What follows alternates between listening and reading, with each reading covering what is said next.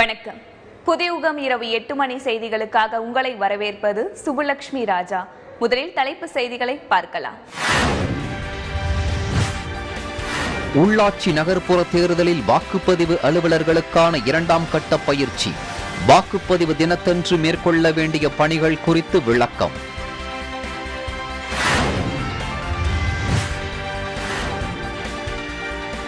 உள்ளாட்சி தேர்தலை ஒட்டி வேட்பாளர்கள் தீவிர பிரச்சாரம். வாக்காளர்களை கவரும் வகையில் நூதன உத்திகளை பயன்படுத்தி வாக்கு சேகரிப்பு.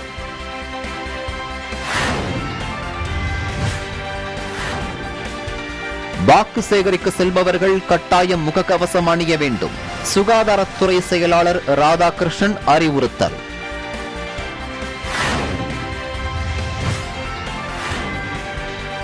திம்பம் மலைப்பாதையில் இரவு நேர போக்குவரத்துக்கு தடை விதித்து இருப்பதை கண்டித்து பண்ணாரியில் விவசாயிகள் போராட்டம். தங்கள் வாழ்வாதாரம் பாதிக்கப்படும் என கர்நாடக விவசாயிகளும் ஆர்ப்பாட்டம்.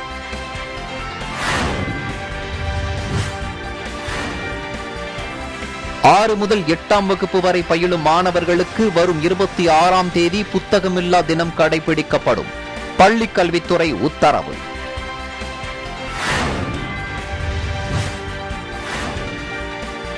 தமிழகத்தில் நீர்நிலைகளின் ஆக்கிரமிப்புகளை கண்காணித்து அகற்றுவதற்கும் அரசு நிலங்களை பாதுகாக்கவும் குழுக்கள் அமைப்பு. அரசாணை வெளியீடு.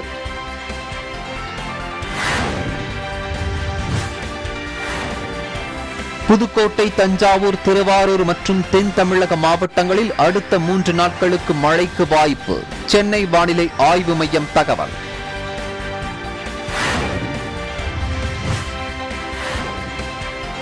பழனியில் மனித கழிவுகளை அரசு நிலங்கள் மற்றும் தனியார் நிலங்களில் கொட்டப்படுவதாக புகார். விதிகளை மீறி கழிவுகளை கொட்டிய லாரி உரிமையாளருக்கு அபராதம் விதித்து நடவடிக்கை.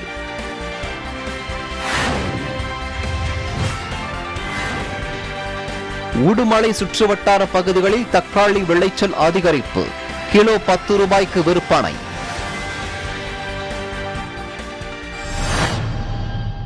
அடுத்ததாக தேசிய மற்றும் சர்வதேச நிகழ்வுகள் சிலவற்றை முக்கிய செய்திகளாக பார்க்கலாம்.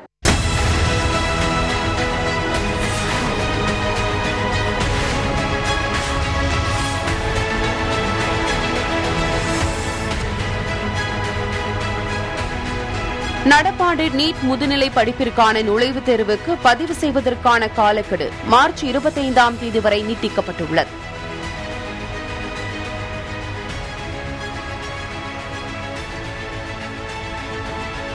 இஸ்லாமிய பெண்களின் வளர்ச்சியை எப்படி தடுக்கலாம் என்ற புதிய முயற்சியை சிலர் செய்து வருவதாக பிரதமர் நரேந்திர மோடி குற்றம் சாட்டியுள்ளார்.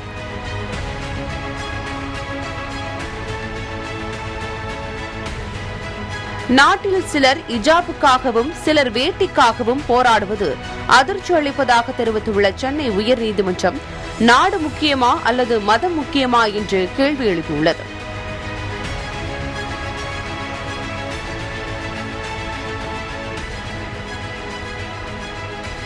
ஜம்மு காஷ்மீரில் லேசான நிலநடுக்கம் ஏற்பட்டது. இது ரிக்டர் அளவில் 3.8 பதிவாகியுள்ளது.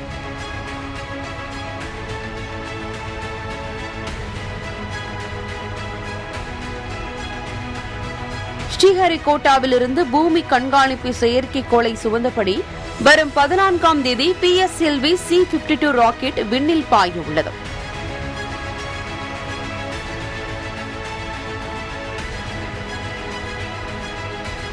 மடகாஸ்கரை தாக்கிய பட்சிராய் சூறாவளியால் 92 பேர் உயிரிழந்தனர்.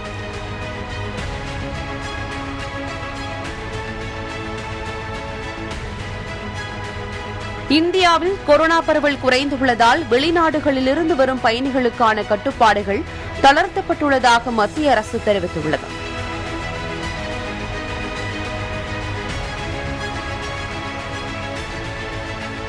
பிலிப்பைன்ஸ் நாடு கடந்த 2 ஆண்டுகளுக்கு பிறகு வெளிநாட்டு பயணிகளுக்கு அனுமதி வழங்கியுள்ளது.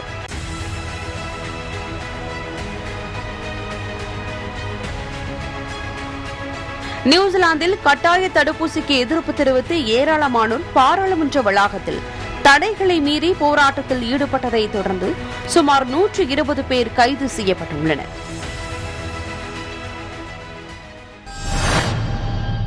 இனி விரிவான செய்திகள் தொடர்கின்றன.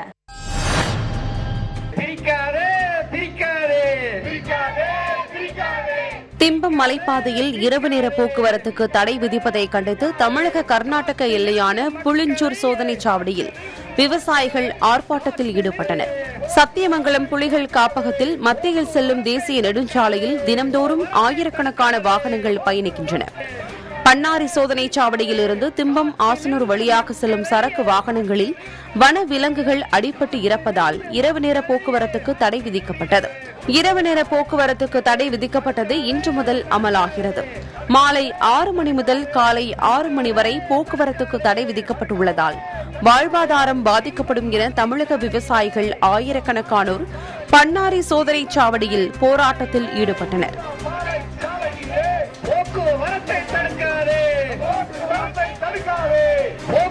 கர்நாடக விவசாயிகள் பெரும்பாலும் தமிழக சந்தையை நம்பியே வாழ்வதால் இரவு நேர தடையின் காரணமாக தாங்கள் விளைவித்த பொருட்களை தமிழக பகுதிகளில் விற்பனை செய்ய முடியாத நிலை ஏற்பட்டுள்ளதாகவும், இதனால் கர்நாடகாவின் சாம்ராஜ் நகர், தாளவாடி, நஞ்சன்கூடு பகுதியைச் சேர்ந்த விவசாயிகளும் புளிஞ்சூர் சோதனைச் சாவடியில் போராட்டத்தில் ஈடுபட்டனர்.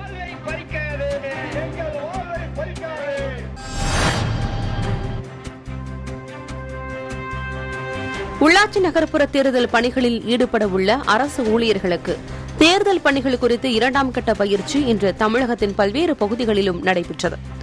சென்னை மாநகராட்சிக்குட்பட்ட 24 மையங்களில் நடைபெற்ற பயிற்சியில் 27,000த்திற்கும் மேற்பட்ட அரசு ஊழியர்கள் கலந்து கொண்டனர். எலெக்ஷனுக்கு முன்னாடி 3 ட்ரைனிங் நம்ம கொடுப்போம். இது 2ஆம் கட்ட ட்ரைனிங். ஸோ இந்த 2ஆம் கட்ட ட்ரைனிங்கில் நம்ம ஃபஸ்ட்டு அதே தான் ரீஇன்ஃபோர்ஸ் பண்ணியிருப்போம். முதல் ட்ரைனிங்கில் சொன்ன அதே விவரங்கள் தான் சொல்லுவோம். இப்போ நீங்கள் பார்த்தீங்கன்னா நம்ம இந்த அரேஞ்ச்மெண்ட், இந்த சென்டரில் சென்ட்ரலைஸ்டாக ஒரு வீடியோ அரேஞ்ச்மெண்ட் பண்ணியிருக்கோம்.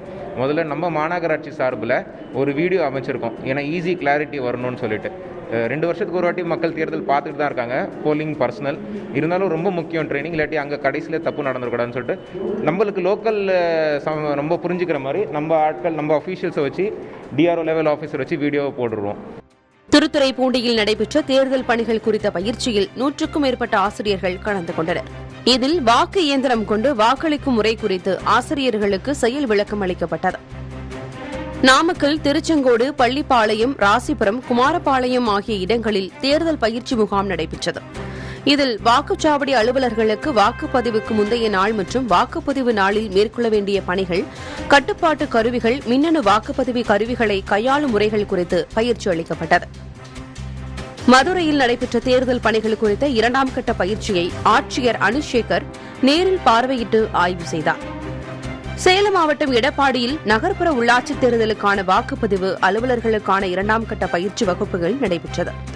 இந்த பயிற்சி வகுப்பில் தேர்தல் மேற்பார்வையாளர் கோட்டாட்சியர் வேடியப்பன் கலந்து கொண்டு தேர்தல் விதிமுறைகளை வாக்குப்பதிவு அலுவலர்களிடம் எடுத்துரைத்தார்.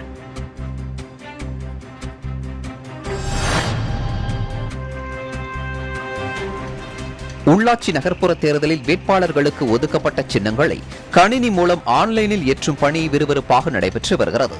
தமிழகத்தில் உள்ளாட்சி நகர்ப்புற தேர்தல் வரும் 19ஆம் தேதி ஒரே கட்டமாக நடைபெற உள்ளது. தேர்தலுக்கு ஒரு சில நாட்களே உள்ள நிலையில் வேட்பாளர்கள் தீவிர பிரச்சாரம் மேற்கொண்டு வருகின்றனர்.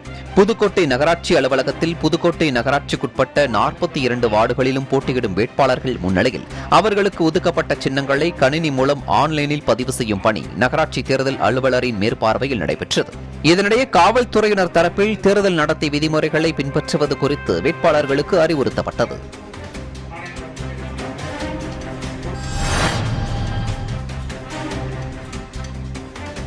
திருப்பூரில் கிலோ 10 ரூபாய்க்கு விற்கப்படும் தக்காளியால் நஷ்டத்தை சந்தித்துள்ளதாக விவசாயிகள் வேதனை அடைந்துள்ளனர். திருப்பூர் மாவட்டம் உடுமலை சுற்றுவட்டார பகுதிகளான குடிமங்கலம், பெதப்பம்பட்டி உள்ளிட்ட பகுதிகளில் அதிக அளவு தக்காளி சாகுபடி செய்யப்பட்டுள்ளது. இந்நிலையில் தக்காளி வரத்து அதிகரிப்பால் உடுமலை சந்தையில் தக்காளி விலை கடுமையாக சரிந்துள்ளது. கிலோ 140 வரை விற்பனையான தக்காளி தற்போது கிலோ 10 ரூபாய்க்கு விற்பனையானதாக விவசாயிகள் கவலை தெரிவித்துள்ளனர். இதனால் தக்காளியில் கிடைக்கும் லாபம் கூலிக்கு சரியாகி விடுவதால் தக்காளியால் நஷ்டத்தை சந்தித்துள்ளதாக விவசாயிகள் வேதனை தெரிவித்துள்ளனர். செய்திகள் தொடர்கின்றன. டெல்டா மாவட்டங்களில் மிதமான மழைக்கு வாய்ப்பு. மதுரையில் அமைக்கப்பட்டுள்ள நட்சத்திர விடுதிகளுக்கு இணையான தங்கும் விடுதி உள்ளிட்ட செய்திகளை தற்போது பார்க்கலாம்.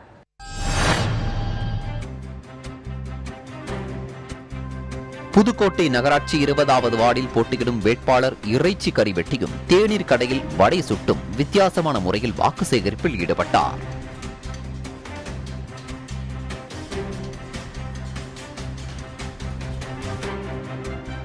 திருச்சி மாநகராட்சி 53வது வார்டில் வேட்பாளர் கற்பகவள்ளி வாக்கு சேகரிப்பின் போது ஒரு ஜூஸ் கடைக்கு சென்று அங்கு வரும் வாடிக்கையாளர்களுக்கு கரும்புச்சாறு பிழிந்து கொடுத்து வாக்கு சேகரித்தார்.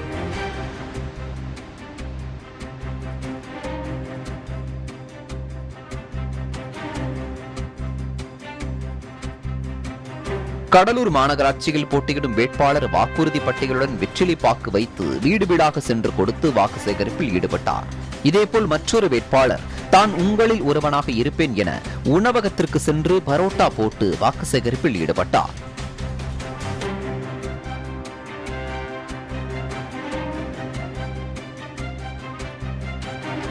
காஞ்சிபுரத்தில் 35வது வார்டில் போட்டியிடும் வேட்பாளர் பட்டு நெசவு செய்து வித்தியாசமான முறையில் வாக்கு சேகரிப்பில் ஈடுபட்டார்.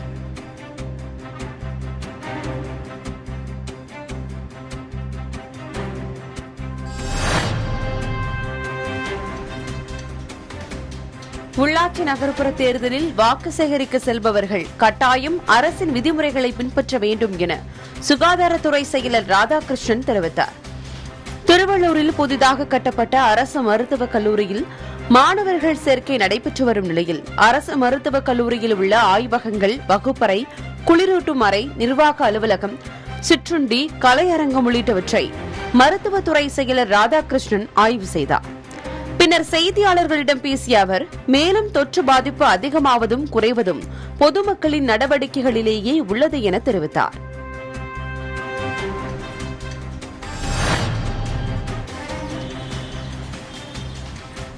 திருவண்ணாமலை மாவட்டம் செய்யாறு திருவத்திபுரம் நகராட்சியில் உள்ளாட்சி தேர்தல் நடத்தும் அலுவலர் ரகுமான் தலைமையில் 27 வார்டுகளில் போட்டியிடும் வேட்பாளர்கள் முன்னிலையில் நகராட்சி அலுவலகத்தில் மின்னணு வாக்குப்பதிவு இயந்திரங்கள் கணினி மூலம் ஒதுக்கீடு செய்யப்பட்டது. வேட்பாளர்கள் ஒப்புதலோடு சுழற்சி முறையில் மின்னணு வாக்குப்பதிவு இயந்திரங்கள் தேர்வு செய்யப்பட்டு ஒதுக்கீடு செய்யப்பட்டது.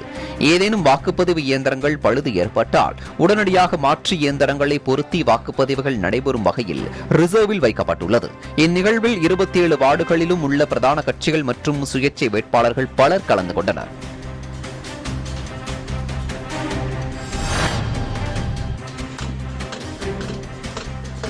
உள்ளாட்சி நகர்ப்புற தேர்தலில் மக்கள் அச்சமின்றி வாக்களிக்க வலியுறுத்தி காவல்துறையினரின் கொடி அணிவகுப்பு நிகழ்ச்சி மங்கலம்பேட்டை பகுதியில் நடைபெற்றது.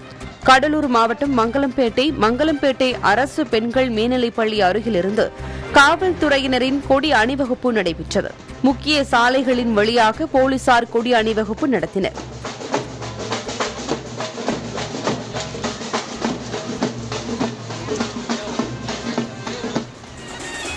இதேபோல மயிலாடுதுறை மாவட்டம் சீர்காழியில் போலீசாரின் கொடி அணிவகுப்பு நிகழ்ச்சி புதிய பேருந்து நிலையத்திலிருந்து துவங்கி நகரின் முக்கிய வீதிகளின் வழியாக வலம் வந்து பழைய பேருந்து நிலையத்தில் முடிவடைந்தது.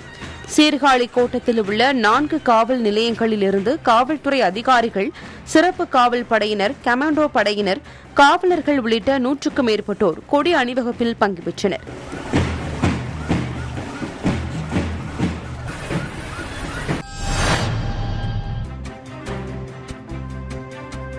குமரி கடல் பகுதியின் மேல் நிலவும் கீழடுக்கு சுழற்சியின் காரணமாக தென் தமிழக கடலோர மாவட்டங்கள், டெல்டா மாவட்டங்களில் அடுத்த 3 நாட்கள் மழை பெய்யக்கூடும் என சென்னை வானிலை ஆய்வு மையம் தெரிவித்துள்ளது.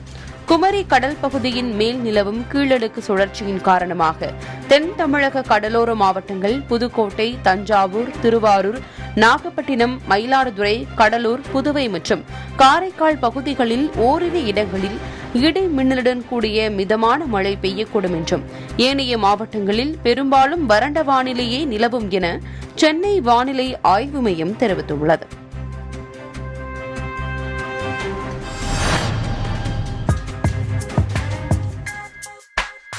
மதுரை ரயில் நிலையத்தில் பயணிகள் வசதிகளுக்காக நட்சத்திர விடுதிகளுக்கு இணையான அளவில் பயணிகள் தங்கும் அறைகள் தயார் செய்யப்பட்டுள்ளன.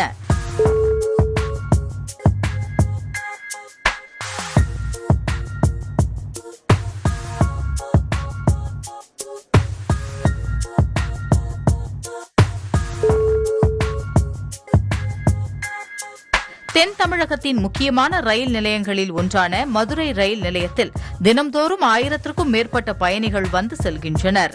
இந்நிலையில் ரயில் நிலையத்திற்கு வெளியில் தனியார் விடுதிகளில் அதிக கட்டணம் மற்றும் தரமற்ற உணவுப் பொருட்களால் வெளியூர் சுற்றுலா பயணிகள் அவதியடைந்து வருவதாக புகார் எழுந்து வந்தது.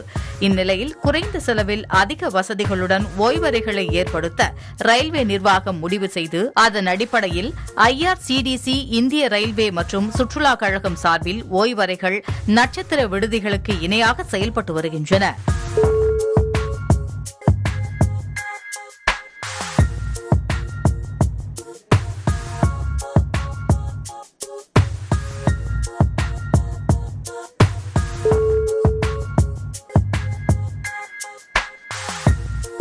இங்குள்ள 24 அறைகளில் 3 அறைகள் குழுவாக தங்கும் வகையிலும் 2 அறைகள் பெண்களுக்காகவும் ஒதுக்கப்பட்டுள்ளன. இந்த ஓய்வறைகளில் தமிழகத்தின் பிரசித்தி பெற்ற புகைப்படங்கள் காட்சிக்காக வைக்கப்பட்டுள்ளன. மேலும் கண்காணிப்பு கேமராக்கள் மூலம் தொடர்ந்து கண்காணிக்கப்படும் எனவும் தெரிவிக்கப்பட்டுள்ளது.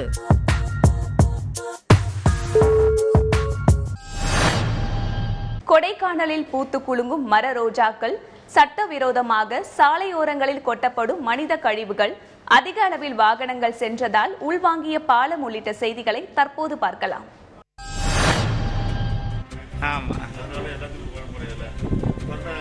நெல்லியாளம் நகராட்சி தலைவர் பதவி பழங்குடியின பெண்களுக்கு முதன்முறையாக ஒதுக்கப்பட்டுள்ளது. நீலகிரி மாவட்டத்தில் பழங்குடியின மக்கள் அதிகமாக வசித்து வருகின்றனர். கூடலூர், பந்தலூர் பகுதிகளில் பணியர், காட்டுநாயக்கர், குறும்பர் உள்ளிட்ட பழங்குடி மக்கள் அதிக அளவில் உள்ளனர். இந்நிலையில் நெல்லியாளம் நகராட்சி தலைவர் பதவியை பழங்குடியின பெண்களுக்கு முதன்முறையாக ஒதுக்கப்பட்டுள்ளது. 3வது வார்டு பழங்குடியின பெண்களுக்காக ஒதுக்கப்பட்டிருக்கிறது. வெற்றி பெறும் பழங்குடியின பெண் அடுத்த 5 ஆண்டுகளுக்கு நகராட்சி தலைவராக பதவி வகிப்பதற்கான வாய்ப்புகள் அதிகம் உள்ளதாக கூறப்படுகிறது. 12 மற்றும் 18வது வார்டுகளில் பொது வேட்பாளர்கள் போட்டியிட்டாலும் அதிலும் 2 பழங்குடியின பெண்கள் போட்டியிடுவதால் இவர்களுக்கும் வெற்றி வாய்ப்புகள் அதிகம் காணப்படுகிறது. வாக்கு சேகரிக்க தொடங்கிய முதல் நாளிலேயே அவர்களது பாரம்பரிய உடை அணிந்தும் இசை வாத்தியங்களை இசைத்தும் வாக்கு சேகரிப்பில் ஈடுபட்டனர். இவர்கள் மூலம் மிகவும் மோசமான நிலையில் உள்ள பழங்குடியின சமூகத்தைச் சேர்ந்த மக்கள் ஏற்றம் பெறுவார்கள் என்ற எதிர்பார்ப்பு எழுந்துள்ளது. இவ்வளோ நாளா எங்க ஊர்ல வந்துட்டு நாங்க இத்தனை வருஷமா ஓட்டு போட்டு நாங்கள் என்னத்தான் செஞ்சு கொடுப்பாங்கன்னு இவ்வளோ காலம் வரைக்கும் நாங்கள் பார்த்துக்கிட்டு இருந்தோம். ஆனால் இன்னும் வரைக்கும் எங்களுக்கு எதுவுமே நடக்கல. ஒரு நல்ல வீடு வாசல் இல்லை, ஒரு வழி இல்லை. அந்த மாதிரியெல்லாம் நாங்கள் கஷ்டப்பட்டுட்டு இருக்கிறோம். இன்னும் வரைக்கும் எங்களுக்கு எந்த வித உதவியும் பின்ன அரசாங்கத்திலேருந்து வந்ததும் இல்லை. ஆனால் இந்த தடவை நானும் பின்ன இறங்கி என் மக்கள்கிட்டலாம் சொல்லி நான் நிற்கிறேங்கன்னு சொல்லி இந்த மாதிரி நிற்கிறேன். ஊழலும் இல்லை, இந்த மாதிரி ஏமாத்துறது ஒன்றும் இல்லை. அந்த மாதிரி இந்த வருஷம் நான் நிற்கிறேன். உறுதியாக நான் என் பிள்ளைங்க கிட்டெல்லாம் சொல்லியிருக்கேன். நான் தோத்தாலும் சரி ஜெயிச்சாலும் சரி நான் விட்டு கொடுக்க மாட்டேங்கன்னு சொல்லி நான் உறுதியாக நிற்கிறேன். பழங்குடியின மக்களுக்கு முதல் சொல்லப்போனா வீடு வசதி இல்லை, அப்புறம் சாலை வசதிகள், மின் விளக்குகள், படித்த இளைஞர்களுக்கு வேலை வசதி, இதெல்லாமே நம்ம எஸ்டி பீப்புள்னு சொன்னாங்கன்னா வேலை படிச்சிருந்தா கண்டிப்பாக வேலை கொடுப்போம்னு சொல்லுவாங்க. ஆனால் இது வரைக்கும் இளம் பட்டதாரிகள் நிறைய பேர் படிச்சிருக்காங்க. அதுக்கான வேலை வாய்ப்பினை அரசாங்கம் செய்து தரவில்லை. அது என்னோட கோரிக்கையை எடுத்து படித்த இளைஞர்களுக்கு உதவி புரிவேன்.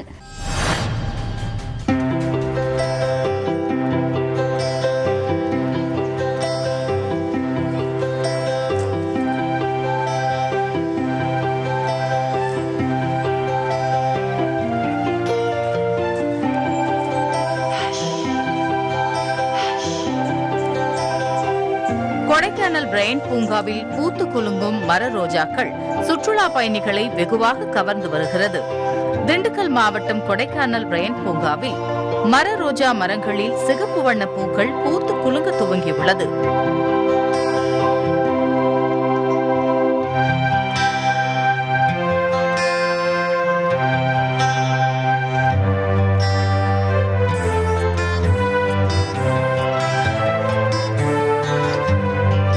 கோடைக்காலம் தொடங்கும் நேரத்தில் இந்த பூக்கள் பூத்து குலுங்கும் என்றும் இனிவரும் மாதங்களில் இந்த பூக்கள் மரம் முழுவதும் அதிக அளவில் பூக்கும் எனவும் பூங்கா நிர்வாகம் தெரிவித்துள்ளது.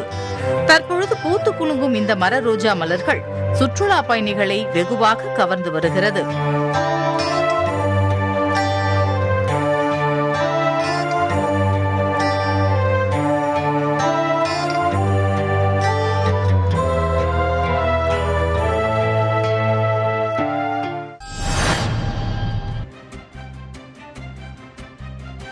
தொலைந்து போன குழந்தையை பத்திரமாக மீட்டுக் கொடுத்த தமிழக போலீசாருக்கு வடமாநில தம்பதி நிகழ்ச்சியுடன் நன்றி தெரிவித்துள்ளனர்.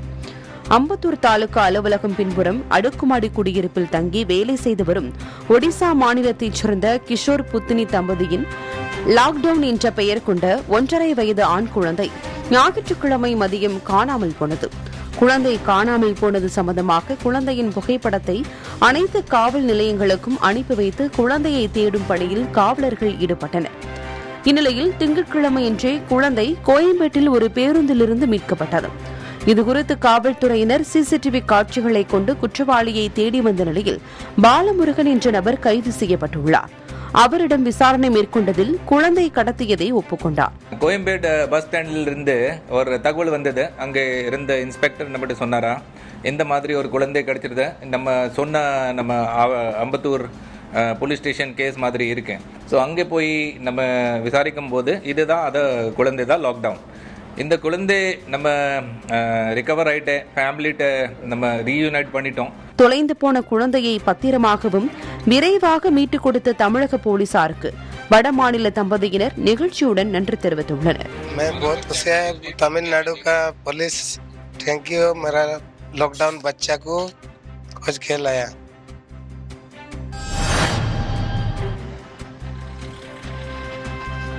திண்டுக்கல் மாவட்டம் பழனி மற்றும் சுற்றுவட்டார பகுதிகளில் செப்டிக் டேங்க் லாரிகளில் ஏற்றிச் செல்லும் மனித கழிவுகளை அரசு நிலங்கள் மற்றும் தனியார் நிலங்களில் கொட்டப்படுவதாக புகார் எழுந்துள்ளது. இதுகுறித்து பல புகார்கள் வந்த நிலையில் பழனி கோட்டாட்சியர் சிவக்குமார் கண்காணிப்பில் ஈடுபட்டார். அப்போது பழனி புறவழிச்சாலையில் செப்டிக் லாரி ஒன்று தேவஸ்தான பூங்கா அருகே உள்ள நிலத்தில் கொட்டுவதற்காக நின்றபோது சார் ஆட்சியர் சிவக்குமார் லாரியை பிடித்து ஓட்டுநருக்கு அபராதம் விதித்து எச்சரித்து அனுப்பினார்.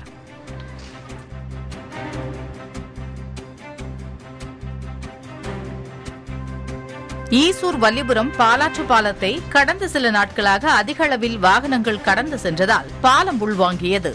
செங்கல்பட்டு மாவட்டம் மாமண்டூர் பாலாற்று பாலத்தில் பழுது ஏற்பட்டு சீரமைக்கும் பணிகள் கடந்த 7ஆம் தேதி முதல் நடைபெற்று வருகின்றன. இந்நிலையில் ஏற்கனவே பழுதடைந்த பாலத்தில் அதிக அளவில் வாகனங்கள் சென்றதால் பாலத்தின் ஒரு பகுதி உள்வாங்கியுள்ளது. இதையடுத்து நெடுஞ்சாலைத்துறையினர் மற்றும் காவல்துறையினர் தற்போது இந்த பாலத்தின் வழியே இலகுரக வாகனங்கள், கார், ஆட்டோ, இருசக்கர வாகனங்கள் ஆகியவற்றை மட்டுமே அனுமதித்து வருகின்றனர். இந்த நிலையில் பாலத்தை மேம்பாலமாக தரம் உயர்த்தி கட்டித்தர வேண்டும் என இந்த பகுதி மக்கள் கோரிக்கை விடுத்துள்ளனர்.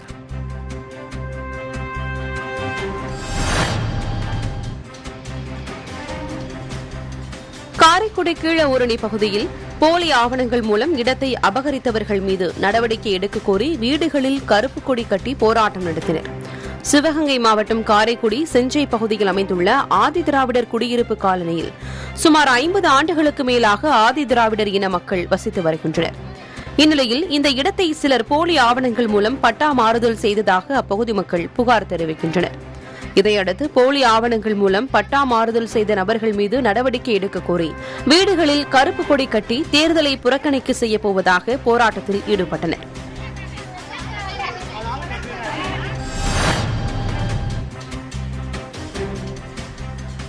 ஓமலூர் பாரத ஸ்டேட் வங்கி ஏடிஎம் இயந்திரத்தில் தானாக வந்த பணத்தை காவல் நிலையத்தில் ஒப்படைத்தவருக்கு பாராட்டுகள் குவிந்து வருகிறது. சேலம் மாவட்டம் ஓமலூர் அருகே உள்ள கோட்டமேட்டுப்பட்டி கிராமத்தைச் சேர்ந்தவர் சச்சின் தனியார் நிறுவனத்தில் ஓட்டுநராக பணியாற்றி வருகிறார். தேவைக்காக பணம் எடுக்க ஓமலூரில் உள்ள பாரத ஸ்டேட் வங்கி ஏடிஎம் மையத்திற்கு சென்றபோது ஏடிஎம் கார்டை உள்ளே செலுத்துவதற்கு முன்பாகவே ஏடிஎம் இயந்திரத்தில் இருந்து 9,500 ரூபாய் பணம் வந்துள்ளது. அந்த பணத்தை நண்பர் ஒருவர் உதவியுடன் ஓமலூர் காவல் நிலையத்தில் ஒப்படைத்தார். இதுபோன்று ஏற்கனவே தன் தந்தை ஒருமுறை பணம் எடுக்கும் போதும் வங்கியில் பணத்தை ஒப்படைத்ததாக தெரிவித்தார். ஓமலூர் பாரத ஸ்டேட் வங்கி ஏடிஎம் இயந்திரத்தில் அடிக்கடி இதேபோன்று பணம் தானாக வருவதாகவும் அதனால் வங்கி அதிகாரிகள் இதனை ஆய்வு செய்து சரி செய்ய வேண்டும் என்றும் அப்பகுதி மக்கள் கோரிக்கை விடுத்துள்ளனர்.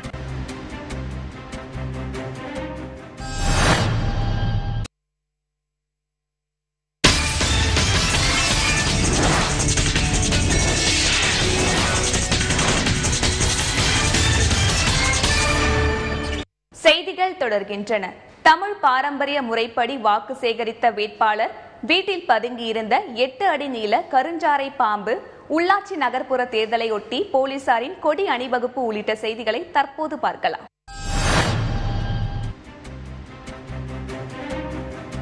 வீட்டிற்குள் பதுங்கியிருந்த 8 அடி நீள கருஞ்சாறை பாம்பை தீயணைப்புத் துறையினர் 1 மணி நேரம் போராடி பிடித்தனர். திருப்பூர் மாவட்டம் அவிநாசியை அடுத்துள்ள வடுகபாளையத்தில் உள்ள ஒரு ஓட்டு வீட்டில் சுமார் 8 அடி நீள கருப்பு நிறத்திலான சாறை பாம்பு புகுந்தது. இதை கண்ட வீட்டின் உரிமையாளர்கள் தீயணைப்புத் துறையினருக்கு தகவல் அளித்தனர். இதனையடுத்து உடனடியாக சம்பவ இடத்திற்கு விரைந்து வந்த அவிநாசி தீயணைப்புத்துறை வீரர்கள் சுமார் 1 மணி நேரம் போராடி பாம்பை உயிருடன் மீட்டனர். மீட்கப்பட்ட பாம்பை அருகில் உள்ள வனப்பகுதியில் தீயணைப்புத் துறையினர் விட்டனர்.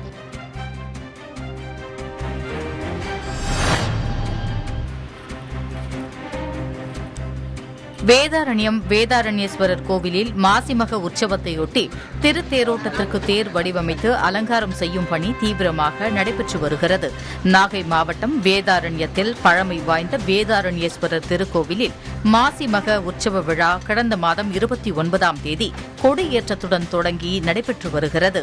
இதையடுத்து வரும் 13ஆம் தேதி மாசிமக தேரோட்டம் நடைபெறவுள்ள நிலையில் தேரோட்டத்தை ஒட்டி சவுக்கு மரங்களை கொண்டு தேர் அமைக்கும் பணியும் தொடர்ந்து தேர் வடிவமைத்து வண்ண வண்ண துணிகளை கொண்டு அலங்காரம் செய்யும் பணியும் நடைபெற்று வருகிறது.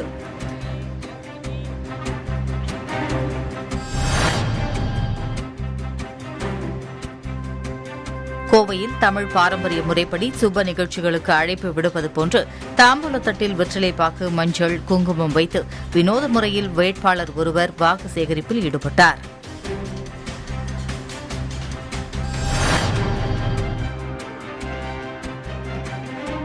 சேலம் மாவட்டம் மேட்டூரை அடுத்த நங்கவள்ளி மற்றும் வனவாசி பேரூராட்சி பகுதிகளில் உள்ளாட்சி நகர்ப்புற தேர்தலை முன்னிட்டு 150 ஆயுதப்படை காவலர்கள் துப்பாக்கிகளுடன் கொடி அணிவகுப்பு நடத்தினர்.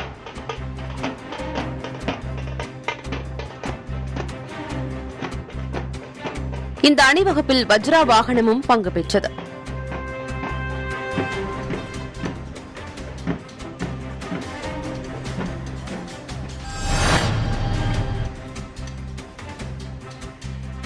சேலம் மாவட்டம் ஓமலூரை அடுத்த தாரமங்கலம் நகராட்சியில் போட்டியிடும் வேட்பாளர்களுக்கான வழிகாட்டு நெறிமுறைகள் குறித்த ஆலோசனைக் கூட்டம் தாரமங்கலத்தில் நடைபெற்றது. இதில் தேர்தல் நடைமுறைகள், செலவுகள், பிரச்சாரம், கொரோனா கட்டுப்பாடுகள் குறித்த வழிகாட்டுதல்கள் குறித்து அதிகாரிகள் வேட்பாளர்களுக்கு எடுத்துரைத்தனர்.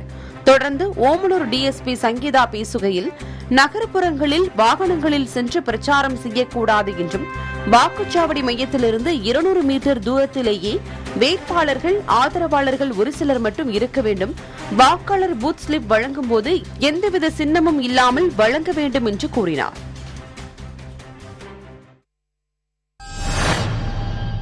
இத்துடன் செய்திகள் நிறைவடைகின்றன.